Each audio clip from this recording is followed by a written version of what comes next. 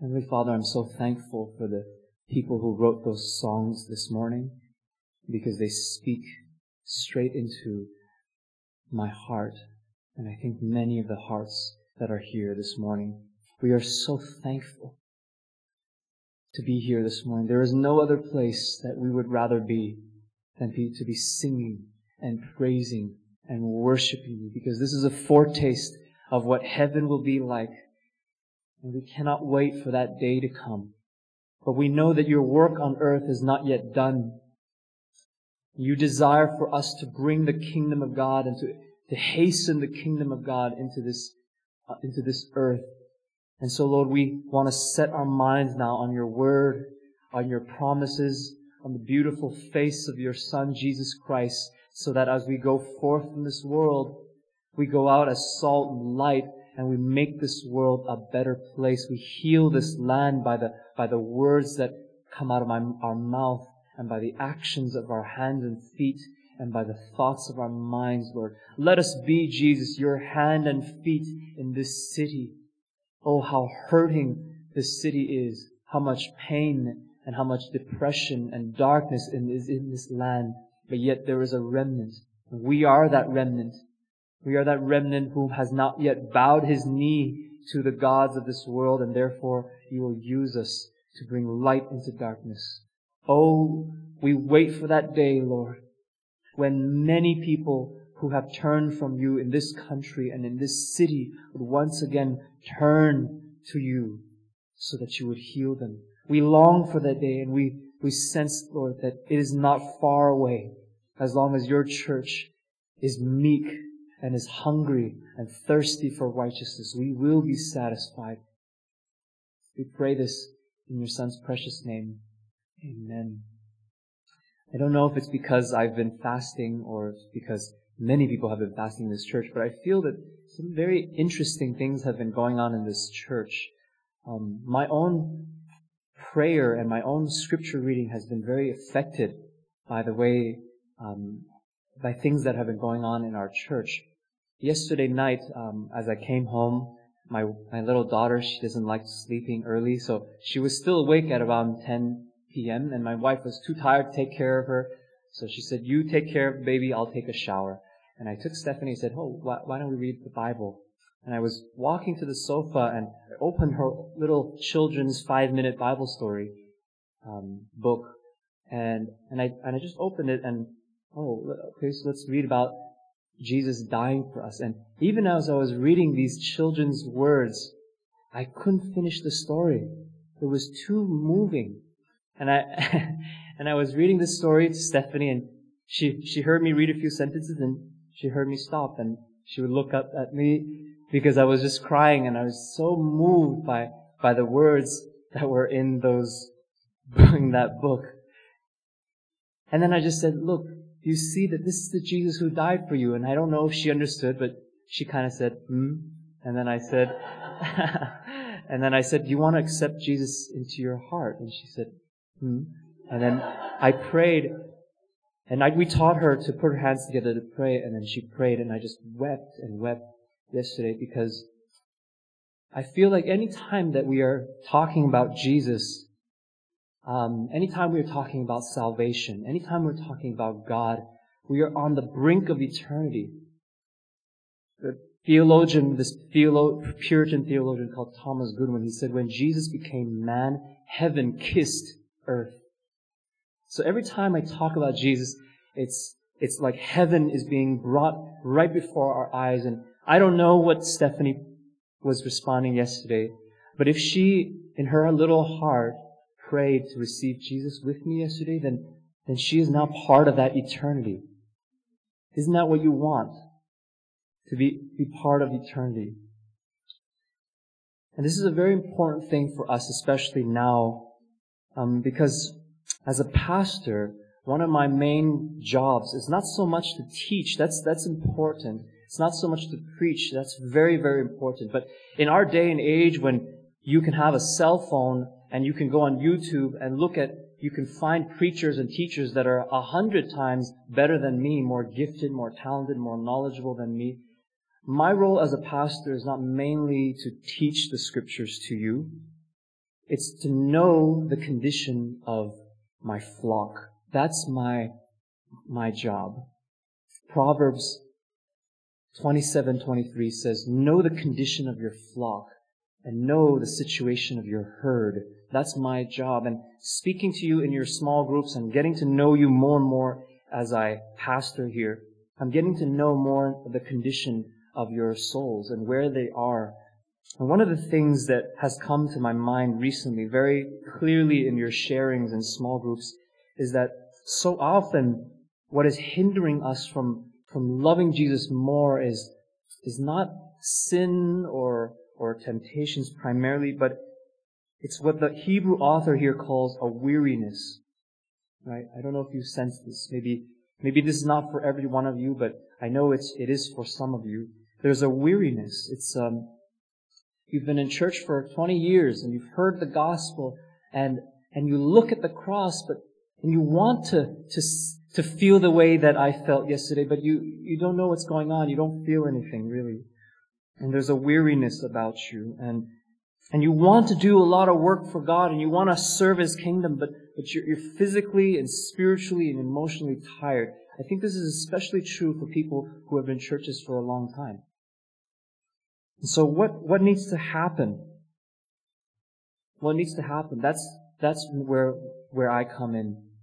If we've diagnosed a situation as a church that is feeling weary, then we need to find out what the solution and the remedy is. And so I'm inviting you now to turn to that remedy in Hebrews 12, verse 3. Hebrews 12, just verse 3.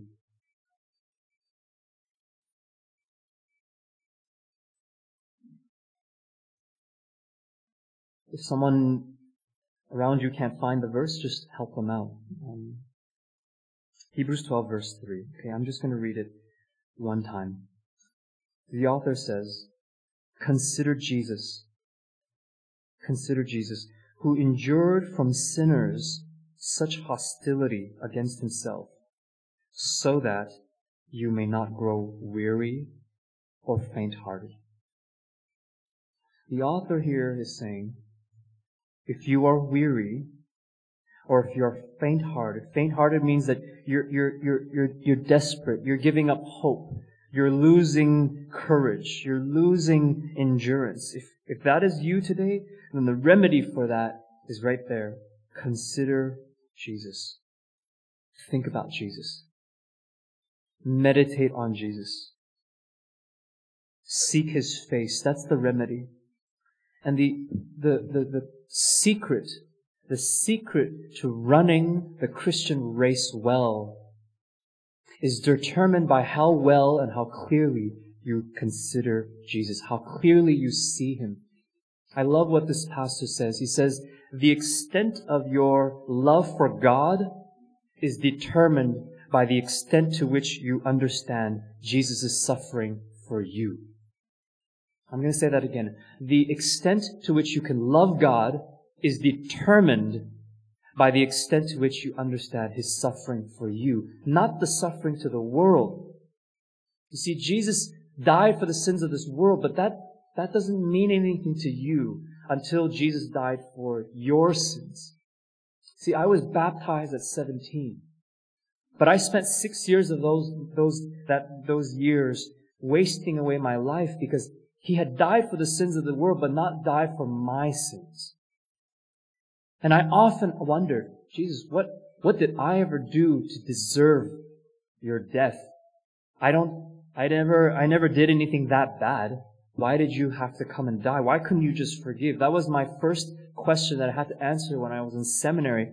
But then when I was 23 years old, there was one night I heard a pastor preach on why Jesus had to die. And it primarily wasn't just for my sake, but it was to satisfy the justice of God. I remember just weeping that night because for the first time in my life, I understood that Jesus died for my sin. Have you come to that point? Because if Jesus has not died for you yet, then you cannot be enduring. You will be faint-hearted. And you will not be able to worship in full authenticity. The extent to which you know the suffering of Christ for you will determine your love for Him. This is absolutely crucial. But before we look at this, I want us to really focus on who God is first. When it says consider Jesus, Jesus is God, and we need to consider who God is first.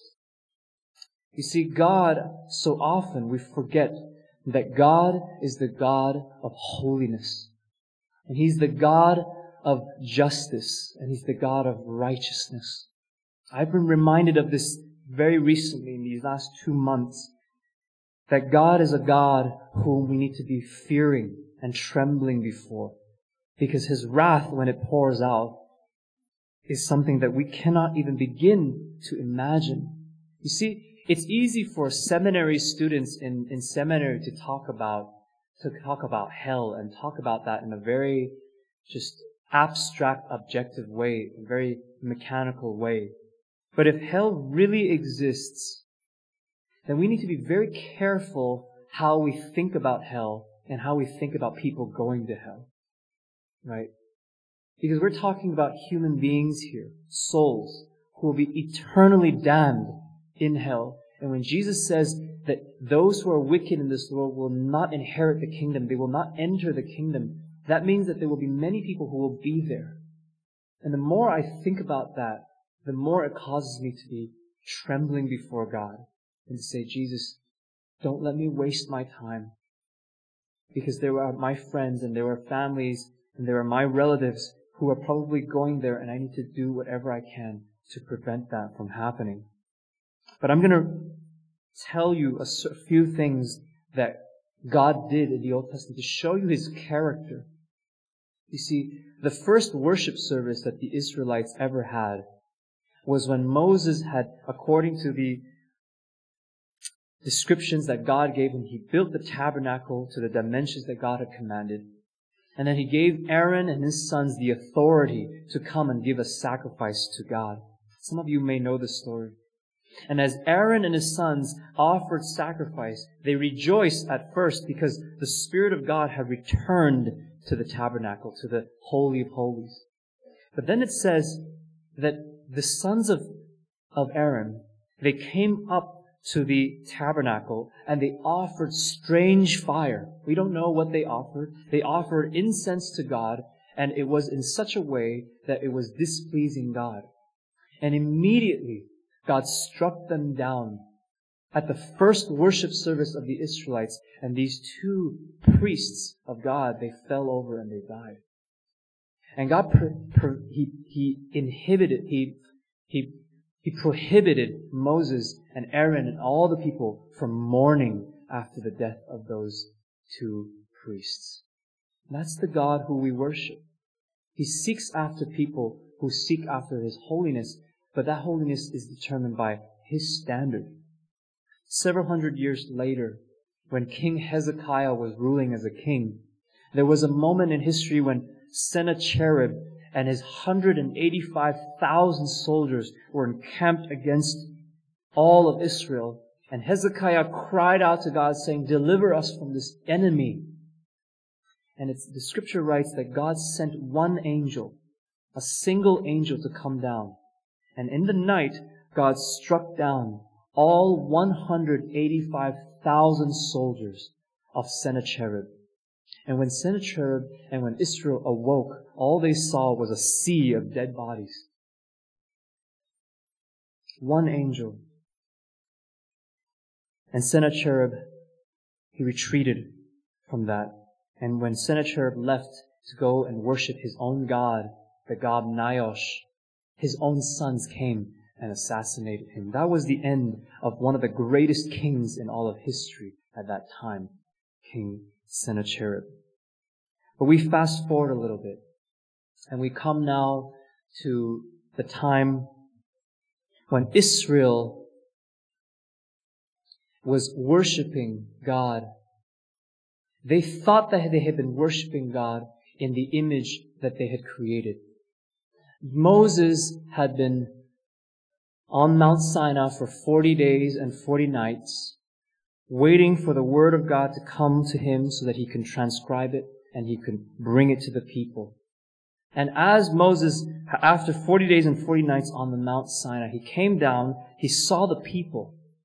The scripture says they were fooling around, or they were playing around the golden calf that they had built. And they had been building this golden calf with the authority and with the permission of the priest Aaron.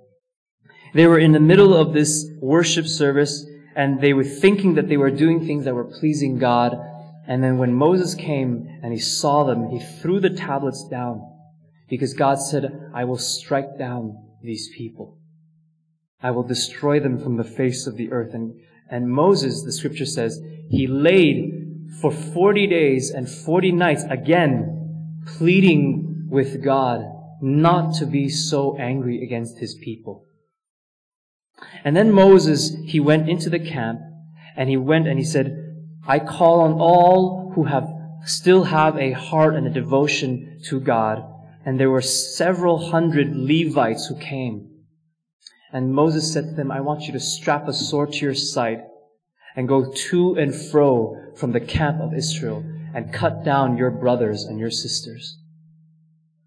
And so the Levites took their swords and they went and they murdered and they cut down their own brothers and their own sisters. This is the kind of God that we worship. The God that calls on people to tremble before Him. The reason I'm laying the foundations of this morning's service by beginning by showing you this is because only when you understand who God is and the holiness that He demands can you begin to appreciate His Son, Jesus Christ. John chapter 1 says, the Word, in the beginning was the Word, and the Word was with God, and the Word was God. And then verse 14 says, and the Word became flesh. And when Jesus walked on this earth, you have to imagine and you have to understand that it's the same God that I just described. The same God that called on the Levites to cut down their brothers, and the same God who sent one angel and destroyed 185,000 of His enemies, and the same God who cut down Aaron's 2 eldest sons, the same God who became flesh and dwelt among men. It's the same God. And if you were to imagine for a second, when the angels were in heaven and they heard that Jesus was going to become flesh and go into the midst of these people who were wicked and who would not accept Him, can you imagine what these angels were thinking? They must have just been so blown away to think that their king, their commander, who they love, is going to go to the earth and become a man. That's why 1 Peter chapter 1 verse 12 says, salvation and the things that Jesus did are things that even the angels long to look into. Why do the angels want to look into this? Because they do not understand. They can't understand why Jesus would become a man to go and live amongst these people. They can't imagine why they would do that, why He would do that. And yet Scripture says Jesus became flesh. The Word became flesh and He dwelt among men. So here Hebrews 12 verse 3 says, consider this Jesus, consider Him who endured from sinners such hostility against Himself. And today I'm just going to point to 4 hostilities throughout Jesus' life that He endured. And I pray that God would do the same thing He did to me yesterday night, that as we just look at these things, we would just weep for joy and weep for sorrow that our King and our Commander suffered such things. You see, at the very beginning of Jesus' birth, hostility was there. King Herod at that time wanted to kill all the firstborns of Jerusalem because he was afraid and he heard of the prophecy that there would be a king that would come and replace him. And so he issued that command to destroy all the firstborns. But this isn't the true hostility that Jesus endured. In Luke chapter 1, we read that when Jesus was born and when Mary gave birth to him, it says that she wrapped him in a swaddling cloth and placed him in a manger because there was no room for him in the inn. Our King, our God, the Creator of the universe, when He came into the earth and He came on earth, there was no reception for Him. There was no party welcoming in. The King of glory, whose words uphold the universe, when He came, there was no room for Him in the inn that He was born in. And He was laid in a manger where animals eat and drink. That's the kind of hostility that Jesus suffered and endured. It's very misleading during Christmas time when we look at the Christmas cards with the beautiful painting or pictures of the manger or of the stable in which Jesus was in. Because when we look at those pictures, we think, oh, how peaceful and how beautiful it must have been with all these animals and cows. If you've ever worked on a farm, you know that stables are not a place for humans to be in. Think of the flies that were going around because of the manure. Think of the stench of the animals. Think of the noise. And our King and our God, the sustainer of the universe, Jesus Christ, the Son of God, was placed in a manger. That's the kind of hostility Jesus had. That's the kind of welcome He had. And in John chapter 1 it says, He came to His own people, and yet His own did not receive Him. There was no place for Him in the inn, but there was also no place for Him in the hearts of His own people. The very people that He had formed with dust and that He had breathed His Spirit into. You see, we often forget this, that the Jesus that was incarnated in John chapter 1 verse 14 is the same God that created every single human being and who breathed His breath into them. That's the God who created them. And yet when He came to this earth and He came to His own people, the people had no room for Him in His heart, in their hearts. Is there room for Jesus in your heart this morning? Is there room for Him?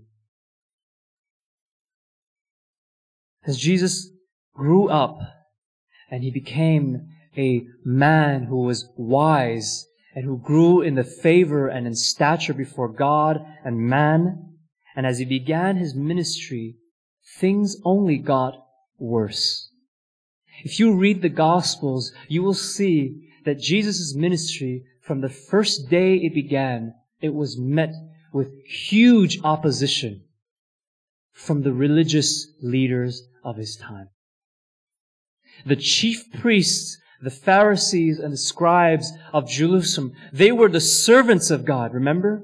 They were servants of Jesus. They were the ones who were supposed to teach the people about Messiah, about Jesus. They were the ones whose hearts and whose minds were overflowing with Old Testament scriptures. In fact, every single high priest and chief priest, they were supposed to memorize all of the first 5 books of the Old Testament. Genesis, Exodus, Numbers, Leviticus, Deuteronomy. They had to have those books in memory. These were the servants of God who were praying to Jesus, or so they thought. They were supposed to be praying to Jesus every single day. Every single day they were offering sacrifices to God. And yet when God came, the scripture says they sought to destroy Him because they were jealous of Him. And Jesus, what should He have done? What should He have done? If you, being the boss or the master of your servants, you come into your company or you come into your kingdom and you command these people to do certain things and they not only disobey you, but they seek to destroy you, well, the first thing that you would do is you would call on other people to come and get rid of these servants. You see, Jesus, the thing He should have done was call on the angel that destroyed the 185,000 enemies of Sennacherib to come and destroy immediately these servants. And yet the scripture says here, He endured from these sinners such hostility against Himself. He didn't say anything. He didn't destroy them. He didn't seek after revenge against them. And what He did, more than anything in all of the Gospels, is He sought to bring them back to God. You see, most of the sermons that Jesus preached were for these enemies of Him, were for the high priests, were for the chief priests, were for the Pharisees. Many of the parables were told specifically to the Pharisees, not just to rebuke them, but to seek to bring them back.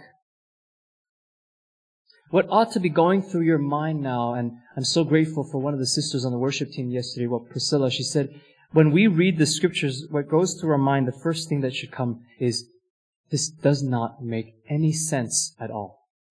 It does not make sense at all that Jesus would do this. So Jesus suffered hostility right from the birth. And then during His ministry, He suffered hostility from His own servants. But even worse, Jesus suffered hostility from His own family. In John chapter 7, we read that Jesus' little brothers and His sisters, when He was going to the feast of the booths, the festival of the booths, His own brothers said to Him, Jesus, why don't you bring your miracles to Jerusalem where everyone can see? Why don't you perform your miracles in front of everyone? And it says in John chapter 7, it says, because even His own brothers did not believe in Him. This is the kind of Jesus that we worship, whose own family did not believe in Him. You want to talk about loneliness? When I was growing up, I had the privilege of coming home every day and being able to pour out my heart to my family and my brothers. Who could Jesus pour out His heart to? When His own brothers did not believe in Him. Another time, Jesus was so busy with His ministry that He didn't even have time to eat. And so His mother and His sisters and His brothers sent to Jesus and wanted Him to eat something because they thought He had gone mad. And Jesus said, who is my mother? Who is my brother? He who does the will of God. You see, Jesus had food to eat that they did not know anything about. And yet His own mother at times and His own family did not understand what He was doing. I know a lot of young people in this church, you feel that your parents don't understand you, and you feel that your parents don't understand the struggles that you go through as a teenager, and that's true. They don't understand. But Jesus understands. Or even His own brothers and His own mothers did not at times believe in Him. But it doesn't stop there. Because perhaps the greatest hostility that He suffered at the hand of sinners was not the hostility from His birth, was not the hostility from His servants, the chief priests, was not this hostility that He felt from even His own family, but it was the hostility that He felt and that He experienced from His own disciples. Jesus had called 12 disciples to Him. And you know that at the moment that Jesus was asking His own disciples to pray for Him, He said to James and John and Peter, He said, pray for me and stay awake with me, for my heart is sorrowful and troubled. Pray for me. Pray with me. And His own disciples would fall asleep, and Jesus would have to be the only one keeping watch and prayer. And then we know this story, that when Jesus Himself, He declared to His disciples that in very short time He would be destroyed and killed by the leaders of the synagogues, and that on the third day He would rise again. Peter, oh humble, oh bold and hasty Peter, he spoke to Jesus and he said, Jesus, I will go with you even to death or even to prison. And Jesus said, I tell you the truth, before the rooster crows, you will have denied me 3 times. Even His own beloved disciple Peter, one of the three of his inner circle, would be the one who would betray him. But the hardest blow in Jesus' life, the hardest suffering that he must have endured, must have come from Judas, his disciple. Jesus had led him for 3.5 years. Jesus had taught him. Jesus had shown him miracles. Judas had seen the feeding of the 5,000, the feeding of the 4,000. He had seen Jesus walk on water. He had seen Jesus raise Lazarus from the dead. He had seen all of these things. And then at the very end, Judas, he devised perhaps the most outrageous and the most painful way to betray his master. He sold his own master for 30 coins of silver. Jesus Christ, the creator of the universe, wasn't even worth more than $30 to his own disciple. That's the kind of hostility that Jesus suffered at the hands of these sinners. Jesus is looking at Judas, someone that he created with his own hands, someone that he raised up to be a man right there in front of him, someone who he poured out his Spirit on, whom he spoke the words of God to directly. And every single day they lived and they ate and they spent time together. And when he saw Judas come up to him and give him this kiss, you see, it says in John that Jesus just said, "Friend, do what you came to do." Jesus didn't get angry at him. Jesus didn't rebuke him. Jesus just said, "Friend, just do what you came to do." You know, in all of history, the most outrageous thing that happened was the betrayal and the murder of Jesus Christ at the hands of his own people. You see, so grateful for Reverend Stephen Tong because he spoke about a very interesting way of seeing this moment in history. Imagine for a second what the angels must have been thinking. The servants of God who loved Jesus with all their heart, who were worshiping Him every single day, singing, "Holy, holy, holy is the Lord God Almighty," singing that all day and all night. Hundreds of thousands and thousands of angels, when they saw Judas come and kiss Jesus in the kiss of betrayal, and then when they saw these Roman soldiers, encouraged by the chief priests, to nail Jesus on the cross, think about the tears and the weeping that must have been going on in heaven. It must have been the most dark day in all of heaven. And we know this because when Jesus died, it says that there was a huge and great darkness that came upon the land. I believe that that darkness was reflected first in heaven. All of these servants must have been at the ready, saying to Jesus, the archangel Michael, the angel Gabriel, they must have been there saying, "Jesus, just say the word and I'm going to come down and we will cut down these sinners. Just say the word." They must have had their sword at the ready. They must have been ready to come down and just strike all of these people down. You see, it took one angel to cut down 185,000 in Sennacherib's army. Half an angel could have come and destroyed the tens of thousands that were perhaps there at Golgotha. But Jesus was silent. The scripture says He was silent like a lamb that was led to the slaughter. This is the Jesus who we worship. And at the very moment that Jesus finally opened His mouth, when He finally opened His mouth at the cross, the words that came, the first words that came were, "Father, forgive them, for they know not what they do." Think of the weeping that must have gone on in heaven. They must have been screaming on the tops of their lungs, these angels, saying, "Why? Why would you do this? Why would you forgive them? Why would you even begin to have mercy on these people? Even angels don't have mercy when they sin. Why do these despicable sinners have your forgiveness? They must have been weeping for that. And Jesus just said, Father, forgive them. They don't know what they do. This is the kind of hostility that Jesus endured. And the important thing that we need to see here is He did it for you.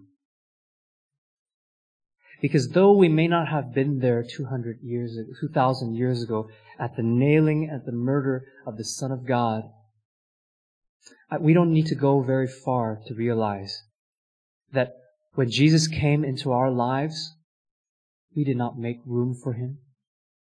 Was there room for Him in our heart? Quite often, there was no room for Him in our life.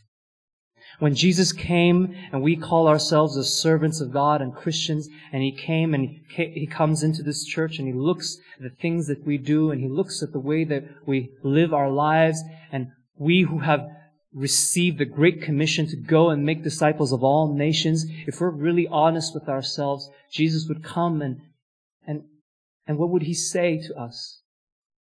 We who are His servants, we who are His children, what would He say to you this morning? And we who are called Jesus' son, we who are called Jesus' brothers and His sisters, do we, just like His own blood relatives, do we also disbelieve in Him? Do we also think that His call and His ministry was mad, and the things that He demands of us are just too crazy for us to do? Do we also think that? And I don't think we need to go very far, because I think most of us would say that we are just like His brothers. We are just like His chief priests. And we are just like the world who had no room for Him. But I think even more than that. I think Jesus knows, and we know, that in many ways in our life, we have sold Jesus off. Perhaps not even for 30 coins of silver. Because Jesus comes and He gives us our life, and He says that you have been bought with the precious blood of the Lamb. And yet, in the way that we live, we don't struggle against sin, as it says here in verse 4. Instead, we accept sin. And we sell Jesus off, and we despise His death and His resurrection. Instead of struggling against sin, we live in sin.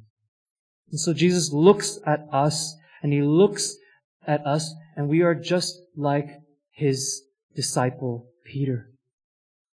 We may not deny Him with our mouth, but we deny Him in our actions. We may not be like Judas, who sold Jesus off and betrayed Him, but we betray Him in our actions and in the way we live our lives. And yet at the height of this most outrageous sin, where the angels are crying out, "Send us down right now, Jesus, so we can cut down these sinners," Jesus says the same words He said at the cross to us. He says, "Father, forgive them, for they know not what they do." This is the Jesus we worship. That when He looks down from heaven on us, He sees these sins. He sees this evil. He sees your life. He sees your betrayal. He sees your lack of room for Him. And He says, "Father, forgive them, for they know not what they do." Oh, how beautiful our Jesus is. There is none like Him. And I would spend eternity trying to preach and trying to get out all the amazing things from what happened at that cross and at that moment. But let me just come back to here in verse 3 of chapter 12. It says, "Consider Him who endured from sinners such hostility against Himself, so that you may not grow weary or faint-hearted." Are you weary this morning? Are you faint-hearted this morning? Well, take a good look at Jesus' suffering for you, and your heart will be strengthened. Take a really long look. You fast from food if you need to. Fast from the internet if you need to. Fast from entertainment if you need to. Do whatever it will take for you to look at Him and pray until the moment your eyes begin to see Him. And when you begin to see Him, there will be what is called in 1 Peter an inexpressible joy that will come inside of you. And you will not even be able to explain it to people, what is going on in your life. I'm so thankful. And I'm praying that God would sustain me in that place where every time I look through His Word, I am brought to that place of just total mesmerization of Jesus' beauty. And I pray that for you. And I'm praying especially that for you today. Because we're coming to His table now to partake of His blood and His body. And this can be just like another routine in any other religion where you just perform another ritual. But if you're praying now and saying, God, help me see the beauty of your Son through these elements. Help me see it. Then when you eat and you drink, you will be strengthened. You will be encouraged, and you will not grow weary or faint-hearted, regardless of the things in your life. Isn't that what you want? Isn't that what we're praying for? I'm going to ask the worship team to come up. They're going to lead a song. Before we do that, I'm going to pray. Heavenly Father, you know the hearts of your people. You know where we are in our walk with you. You know perhaps many of us this morning are weary and faint-hearted and discouraged. Lord, I'm asking that you would once again open the eyes of our hearts so that we would see your Son, see the hostilities that He suffered in Himself for our sake, and that we would be strengthened, there would be this joy inexpressible in us. Oh, Father, we ask this in your Son's most precious name. Amen.